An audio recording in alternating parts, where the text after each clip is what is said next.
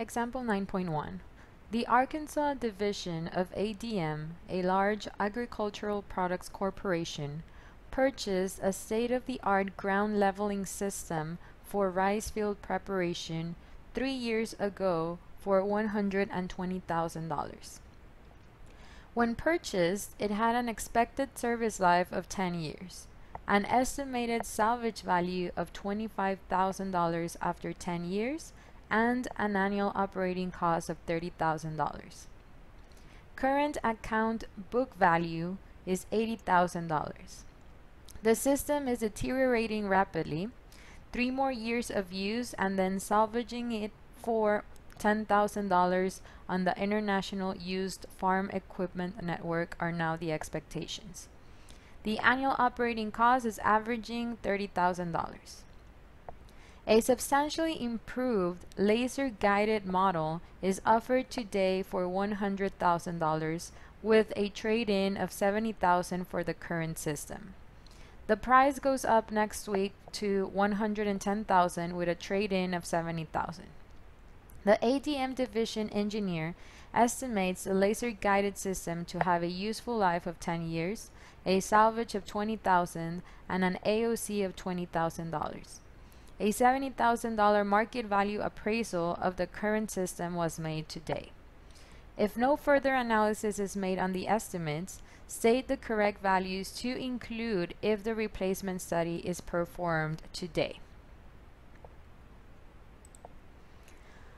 Okay, so chapter 9 will help you determine when it is the right time to replace your existing assets. So is it now or later? It is based on the annual worth method.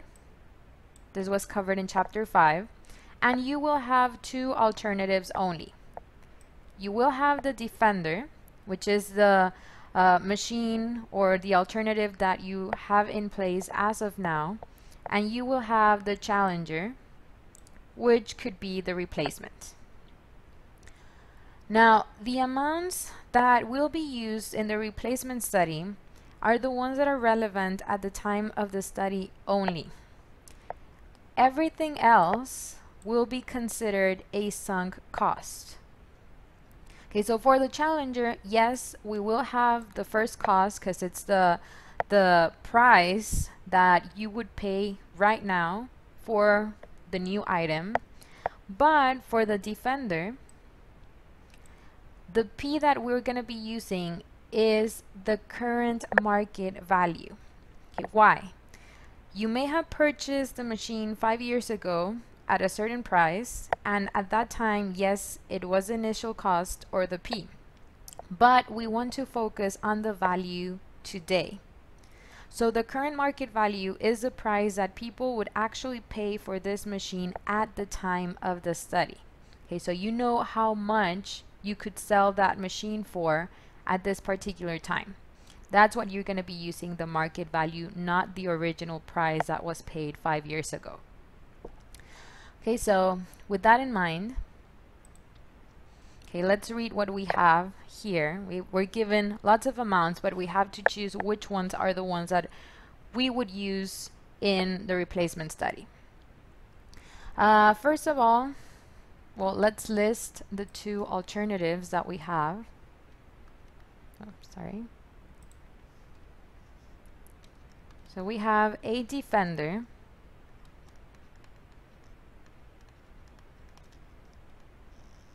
and the other one would be the challenger.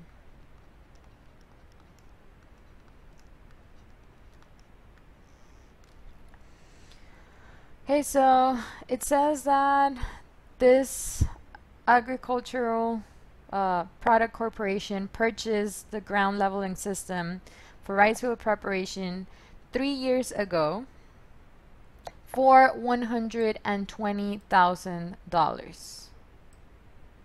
Okay, so we have an amount given here, but then we are also told that this happened 3 years ago. Okay, so therefore, this amount is an old amount or is a sunk cost that we are not going to be using. When purchased, okay, so this was again 3 years ago, it had an expected service life of 10 years. Okay, so are we going to be using this N right here? No, because that's what we were told 3 years ago. So the life may have changed, and there's various reasons for that. Maybe it gets obsolete, or like I said, new technology emerges, etc. It gets it lowers the value faster, or maybe it just doesn't work after a certain amount of years. So that's why you cannot rely on what you were told 3 years ago. Okay, so at that time they told you that it was going to be good for 10 years, but you don't know. You have to find the latest or the current N. Then it says here that also when it was purchased, that they told you that the estimated salvage was going to be $25,000 after 10 years, and that the annual operating cost would be $30,000.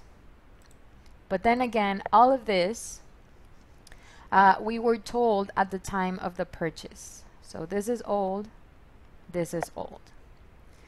Then we have a keyword coming up, and it says current. Okay, but it says a current account book value is $80,000. Okay, so we mentioned that for the P of the current system, we're going to be using the market value. Here it says that this is an account value, an account book value. We will be covering the book value later on in the depreciation chapter, but a book value is different from the market value. So the book value would be the value that has been calculated in the books, taking into consideration the depreciation methods. But the market value is the value that people would actually pay for your item.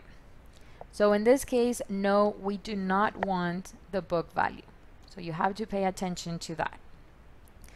Then it says that the system is deteriorating rapidly, okay, but we are in the current time. 3 more years of use. So this one, actually let me change it to yellow. 3 more years of use, and then a salvage value of $10,000 on the International Used Farm Equipment Network are now the expectations, and then they give us an annual operating cost over here. Okay, so in this case, they told us that after 3 years of use, it only has 3 more years to go. So what we were told at the beginning, that the life was going to be 10 years, it didn't happen because it deteriorated faster than it was expected. So as of now, we only have calculated 3 more years of use. Like I said, this is current, so we would be using that value. And then as of now, we have estimated a salvage value of $10,000. And then again, as of now, the annual operating cost is $30,000. Okay, so let's take note of those 3 that we have. So we said that the N for the Defender, starting now, would be 3 years. Then the salvage value will be $10,000, and the annual operating cost is $30,000. Okay, so we haven't been told yet what the P is. So this is what we got so far. Now here they're talking about the Challenger, because it's the substantially improved model. And it says right here that it is offered today. That's your keyword. So let me highlight the word today.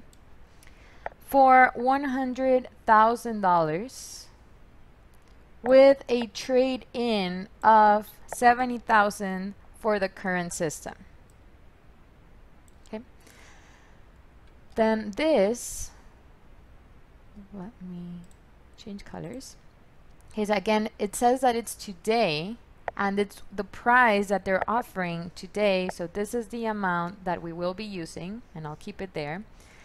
And then they're also telling us that they would trade in the Defender for $70,000. Okay, so we'll keep it there for now. Then they're telling us that the price is going to go up next week. So if we were to buy it next week, we would have to pay $110.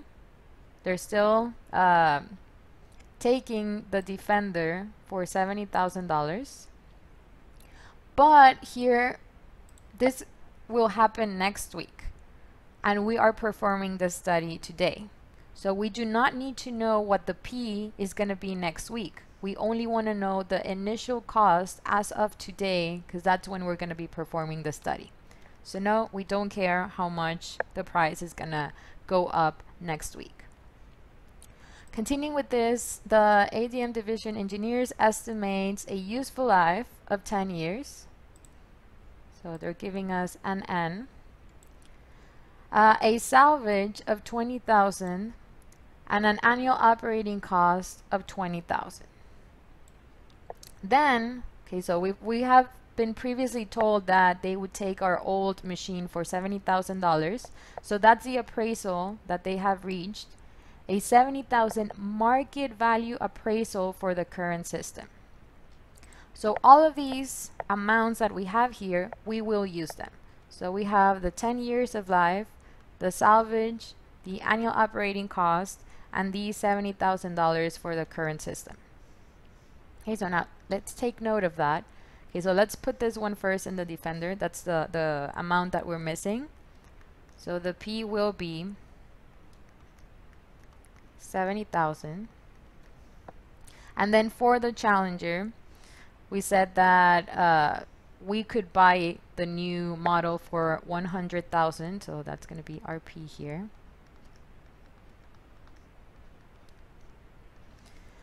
That it will have a useful life of 10 years. That's our N. The salvage value of 20,000, and the annual operating cost of 20,000 as well. Okay, so just the only difference here is that for the Defender, we ended up using the market value as a P, and for the Challenger, we are using the original cost at the time of the replacement study.